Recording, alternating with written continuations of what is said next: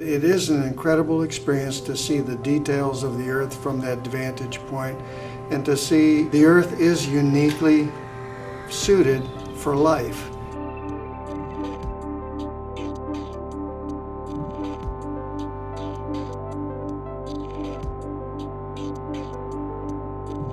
I think I've been on orbit with over 50 different people, if you counted them all up, to the very unique views of what you might see in the Earth, to major milestones in the assembly of the space station and seeing a major accomplishment in those milestones during the assembly. On a shuttle flight, it was 10 days long, so it happens very quick, and it's very difficult in a unique experience like that for a relatively short time to take in the details.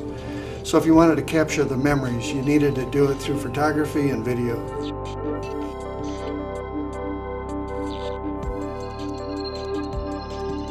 Well, I've always loved the parks. I grew up, even as a kid, I can remember back as early as 4 years old, my father taking us on family trips to some of the parks. This year I learned it was the centennial of the Park Service. So what a great theme to try to capture from that vantage point. Mars has been envisioned as a goal for decades. Are we going to go to Mars? How soon are we going to go? It really depends. I believe, my personal opinion is, it depends upon the geopolitical situation in the future that drives potential international partnerships or competition among nations. It's just a number. It's not that significant to me.